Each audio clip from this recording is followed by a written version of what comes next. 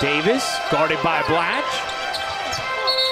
And that is going the other way. Paul Pierce drawing the foul. And now he's going to talk some smack. And he is getting in the face of Alexis Ajinca. And had to be driven backwards. Paul Pierce was fired up going after Ajinca after the foul was called against him.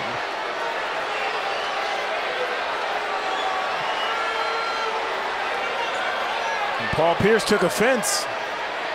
And you're down there with the trees. Those elbows start to go a little bit. And obviously something serious had to happen for Pierce to really come back at a guy like that. Now, Jason Kidd getting his group together and taking them back. Let's take another look. Just take a look. You saw the elbow?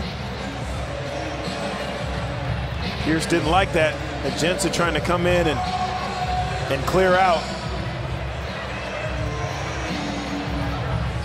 And then you see Pierce just riding him down the floor afterwards. And saying something to the effect of, "Don't blank in my face." Right there, the left elbow. Ajinca trying to clear out. Give him a little bit more. You know, the officials will look at it, see if that was excessive or deliberate.